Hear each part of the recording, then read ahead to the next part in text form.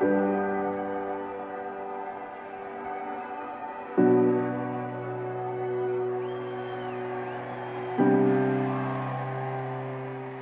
always felt, this is what I'm for, this is my duty. And I think you have to remember how she learned about this. Well, she was apprentice to her father, who she adored. When you see how this man, who was never supposed to be king, coped with the worst crisis in this country's history, putting on a brave face, well, abdication and then war, and being dive-bombed in his own home, and seriously thinking at any minute he was going to be invaded, that his whole family were going to be wiped out, and yet here he is every day putting on his uniform, putting on a brave face, getting through it.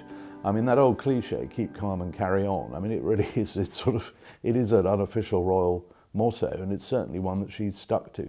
So do you think that her constancy, her ability to endure, her kind of stoicism was forged in those early years with her father and through the Second World War? Yeah, I think the war played an absolutely key part, as did the abdication. The abdication taught her that you have your royal duty, and if you put that duty to one side, bad things follow. I think that was the sort of message she learned as a young girl. And then in the war, she just absorbed the fact that people make huge sacrifices, and that as part of a royal family, you have to make your own sacrifices.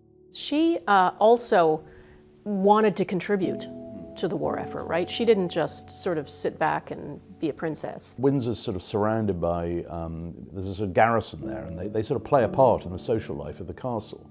And it's very sweet, actually. She discovered quite early on in the war that a lot of the officers that had been stationed there, that they got to know, they'd be invited up to the castle for drinks or dances or whatever, and then they started dying. And she made a point of always writing to the next of kin of those officers herself. No one asked her to do it, she just sort of did it. And soon she's aware that her contemporaries are starting to, obviously, boys of her age are going off to fight, but girls of her age are in uniform and they're starting to do things. And she wants to do that, she wants to play her part. And the king is initially quite wary, he thinks, well, hang on, I'm not sure about this, she's a princess, we've got to do sort of princessy kind of things. And she does, she wants to get her hands dirty, and she does. I mean, she's the only monarch probably in history who can strip the gearbox on a 4-ton truck. She trained as a mechanic. She trained as a mechanic and a driver in Camberley. The nation surged round Buckingham Palace to rejoice with their king and their great war leader, Winston Churchill. But no, the Queen looks back, with justifiable pride, I think, on those years, particularly now, because she's the only head of state in the world today who actually wore uniform in the Second World War. I think there was a real sense of kinship with that wartime generation. What was the most surprising thing you learned about the Queen in writing your book? I think the thing that really struck me is she doesn't panic, however grim the situation is. Whether it's as a girl seeing a doodlebug V1 bomb coming overhead thinking it might land at any minute, whether it's as a young queen, whether it's when she was being sort of shot at in the Mall on Trooping the Colour in 1981.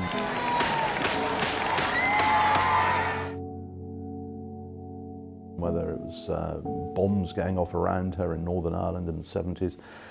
She just doesn't panic, and I think that's when you're a monarch, it's quite a useful attribute. It could be a secret to her success, one of the secrets to her success. I think it is. The country castle was heavily damaged by fire. You talk to people around her, particularly the people who were with her in that sort of bleak 5-year period in the mid-90s when the castle's on fire and the marriages are falling apart, the headlines are relentlessly awful.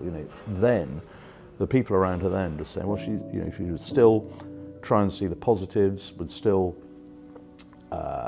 put a smile on. I mean, just within a couple of hours of returning from Windsor Castle, seeing her home, her seat, everything sort of going up in smoke, and her staff sort of came out on the steps at Buckingham Palace, sort of very mournful, thinking, what on earth do we say to her? And she just got out of the car and went, well, we managed to save the pictures.